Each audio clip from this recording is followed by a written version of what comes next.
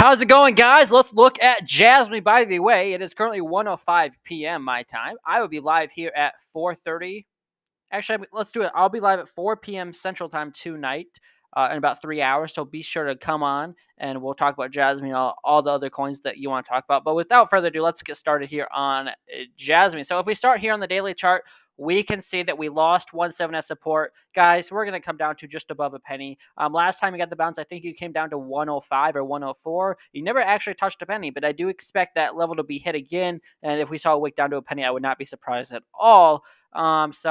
And then I would expect a major move to the upside because when you're getting that oversold after coming all the way up from 5 cents back down to 1 penny, I would expect a nice move up, possibly all the way back to that 5-cent level or very close to it. So with that being said, that's kind of where I'm looking at us going. 1 penny's on the table. 1.7 is now resistance. We're almost right there right now, but I think we're going to get rejected off of it and move to 1 cent. Let's look how but I will say this, the RSI on the daily time frame is... It just went above the orange line, which is bullish, but I don't think really until we see a penny that's going to have much effect on the price. The 4 hours also oversold, so we could get a nice relief rally, but like I said, I think a penny is probably inevitable. Also, the 1 hour chart is oversold, which means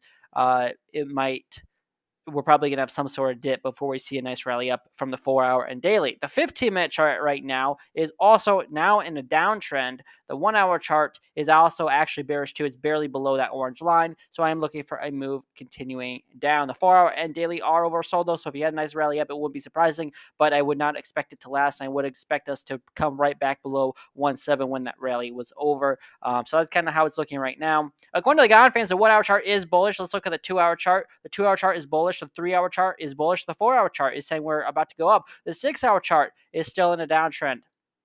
So I will say this, the 4 hour and the daily chart do look decent, especially the 4 hour for a move up, but I would not expect it to go very high, and I would expect within a day or two to come back right below 1.7 and then still hit a penny.